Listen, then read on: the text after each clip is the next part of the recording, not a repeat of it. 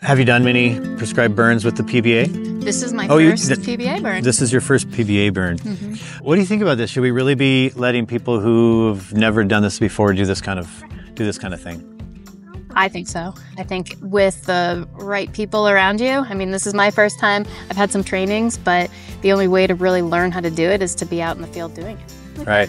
You've got, I don't know, there's so many people to learn from doing this. So you have probably quite the education compared to a lot of us.